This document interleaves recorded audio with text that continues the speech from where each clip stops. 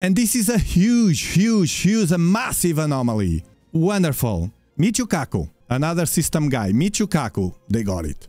Saying that if, during the perihelion, the closest approach to the Earth of 3i Atlas, if it changed velocity, it will mean it's intelligent. It means that there's energy boost coming from whipping around the sun, and that requires intelligence.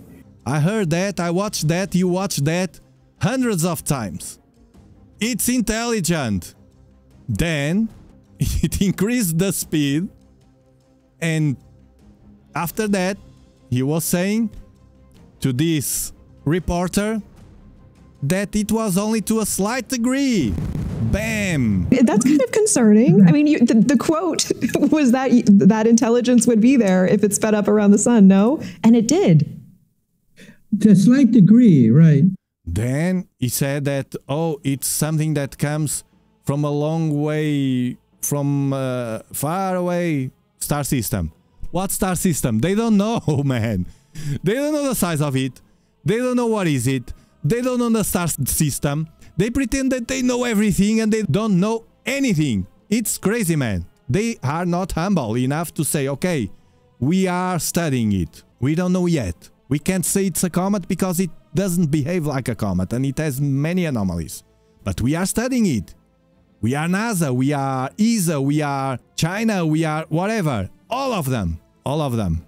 The acceleration, it's all about that. That acceleration and that shift on direction. Remember I asked Eviloe when he was here, I asked Eviloe, does that shift on direction mean that it will go to Jupiter directly? And he said, not really, because it was slightly shift. It didn't shift so much that he could go to Jupiter. And we forgot that.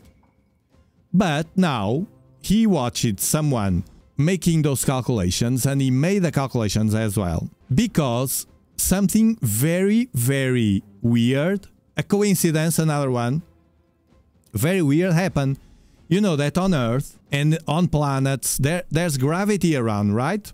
There's gravity. It pulls everything, the gravity. But there's a bulb around, a sphere, that from there, it will not pull. It will be influenced mainly by the gravity of the sun or whatever massive object is nearby.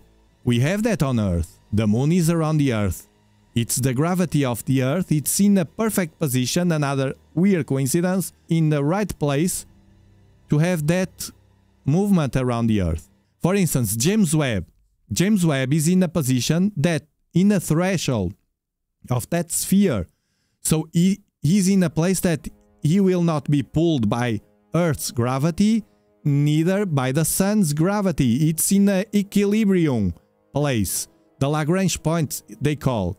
Behind us because of the sun. So he can watch the sky without being messed by the sun. The Lagrange point 2 is James Webb. The Lagrange point 1 is where there are different probes from the Earth, like sowed, that we use here to watch the sun. They are always there, so they can be always in that same position without moving away from there.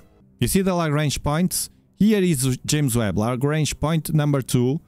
The number 1 has the solar probes and more stuff. They are in a circle always. Bam, bam, bam, bam, bam, bam. And they get stuck there because there's an equilibrium in forces. There's the Lagrange point 4, 5 and 3 as well. So this is the place where they can be in equilibrium. And what happens with Jupiter? Jupiter is big. And Jupiter has loads of stuff around because it's big. There are loads of asteroids and stuff around Jupiter. In that zone, they are stuck there. So if they get closer to Jupiter, they will be sucked by Jupiter. If they get far away from that region, they will get out of Jupiter zone and they will fly towards other forces, other massive objects. That's why when people talk about Nibiru, it's because it can be that a planet X or whatever is and probably is in the Oort cloud that is 1 light year away from us. It's the bubble that surrounds our own solar system. It's because of the gravity of the sun. It's still there with loads of stuff. It's the boundaries. It's the real boundaries of our solar system. It's not Pluto. It's the Oort cloud, far away, much far away. And probably there is a planet there or more or whatever it is, a mothership or whatever. Who knows? Nobody knows. That with its gravity changes the direction of those objects. That's why they come, many of them, from the Oort cloud directly to the Earth. They lose that equilibrium. This is Jupiter, and this is 3i Atlas in its closest approach on the 16th of March. It will be the closest point.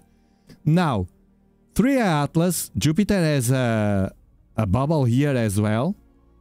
Has a bubble of influence with that gravity. And why is that important? What happened? Because with that change of direction, 3i Atlas is like fine-tuned and corrected the path to pass exactly on the shape of that bubble, on that threshold. And it's a special place to be. Neither in, neither out. Exactly on that region.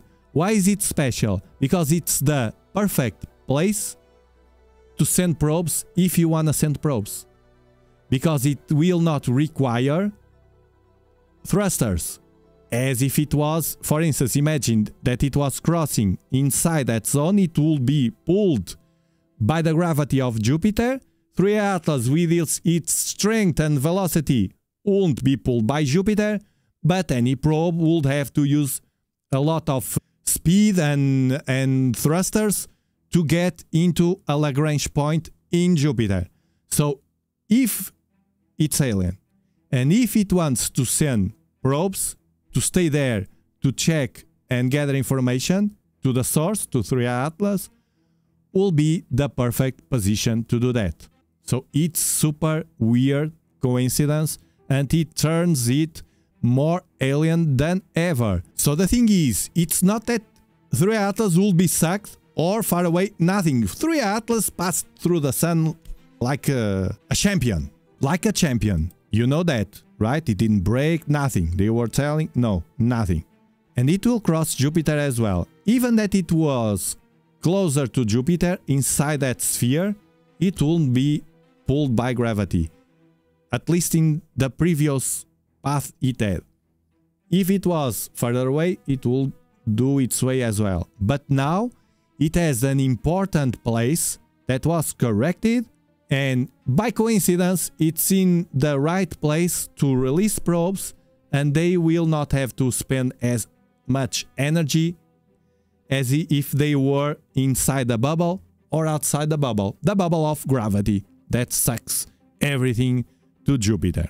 To me, it's a massive anomaly. If you connect the dots, and the first anomaly that we got, that at least me and many others got in shock and thought immediately, this should be something probably alien. It was that coincidence, another one, coincidence to get the path first to be a massive object that wasn't supposed to be there. We were supposed to receive smaller objects, not a big one immediately. And then right on the path, right on the ecliptic plane, on this horizontal path that you see, it was not coming from up, down, or down, upwards. No, no, no, no. It was right on this plane. That makes a really weird coincidence. Really, really weird coincidence. The chances of this to happen, 0.005%. And by coincidence, near Venus, Mars, and Jupiter. And by coincidence, adjusted the path to get in the precise moment on Jupiter to check that planet. Why Jupiter, not the Earth, Tiago? Maybe because Oumuamua did it first. Because you forget that Oumuamua was something also very weird, most likely alien. They didn't explain anything of that, and lack of tail, the shapes, cigar shapes, the movement away from the sun without any jets. nothing. Super weird. They call it invisible tail. Yeah, bite that. Invisible tail. Super weird coincidence. And Oumuamua passed very, very close to the Earth. We didn't see it. In 2017, we didn't see it until it was gone. Then we saw it. Hey, look at that object. It crossed the Earth. We didn't see it. Look at that object. It looks like a cigar. Look at that object. It doesn't look like a comet. It has no tail. It's very weird. Look, we can see here that it moved away from the sun. Super weird. Look, it had no jets to move away from the sun. The natural jets that are caused by ice sublimation. Ice and gas. In the natural comets, it was nothing but something probably very, very alien. But they insisted in inventing a name of it. It's the dark comet that has an invisible tail. You just can't see it. It's invisible.